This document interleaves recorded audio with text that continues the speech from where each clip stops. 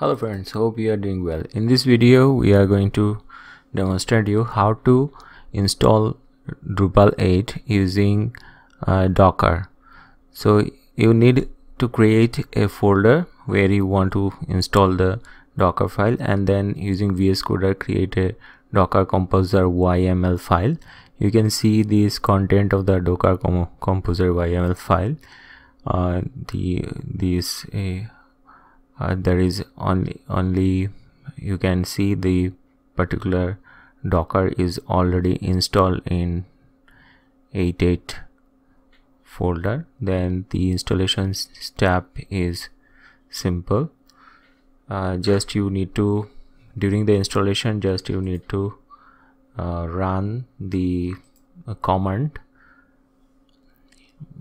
The command for the Docker is for running the Docker file is very simple.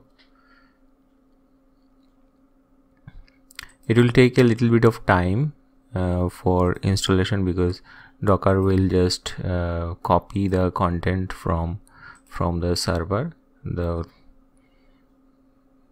command for this is docker -compose up-d. Okay,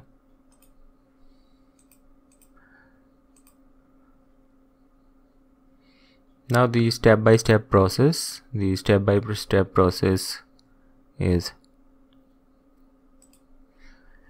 here. During selecting the database, you need to remember that the database type is Postgres SQL. Okay, so copy this database username password, and in advanced option just select the database host as Postgres, and then save this database configuration setting, and then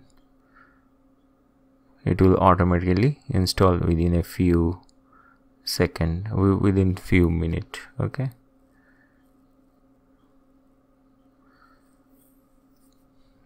so this is how you can install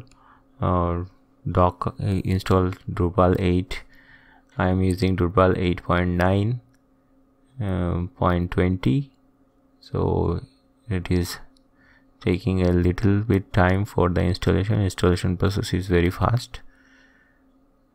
And now the site configuration. In site configuration, you need to add the site name, email ID of admin user, username, password. I am adding a simple username password, and then you need to set up the time zone, default time zone. Make your password stronger when you are installing it on actual server. So we are just creating a development environment, that's why I'm keeping the username password easy. I'm setting that country. You can also set the time zone of this site. So it is pretty much simple. Only thing, you have to create the